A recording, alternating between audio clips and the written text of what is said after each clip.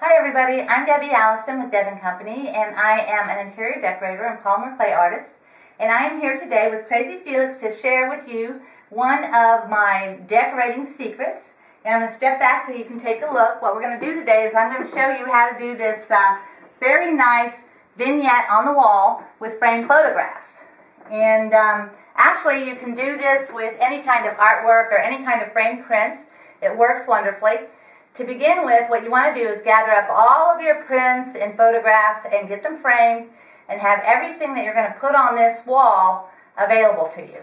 And then the next thing you want to do is lay them all out on a nice big area in your house somewhere on the floor in the pattern or the design that you think you would like to have them. Then the next thing you want to do is get some paper or some craft paper, rolled craft paper. Right here I have used some cardstock, but this isn't quite going to be large enough for some of these other photographs that I've used. So you're going to need to get a roll of brown craft paper for that. And you want to take your photographs, your framed prints. I'm going to take these two off the wall.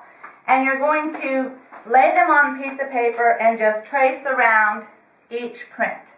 And you want to label the paper with what the photograph is so that you will know when you go to hang them which ones that match the paper.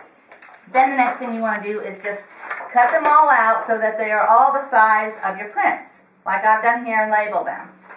Then you want to just take a piece of Scotch tape or any kind of tape, something that's not going to mar your wall, and tape them up and arrange them on the wall where you want to hang them. And that's what I'm doing here. Now you would want to really start in the center, and you probably, if it's on a wall like this, you're going to want to measure and find out where the center of your wall is. Start in the center and then work out. But since mine is done, we're just going to start here. Alright, then the next thing you want to do is get your hammer and your nails, and you can actually just hammer and put your nail right over the top of that piece of paper, so that you know exactly where that picture is going to go. And then once you've done that, you can take all of your pieces of paper off and go ahead and hang up your pictures. Like so.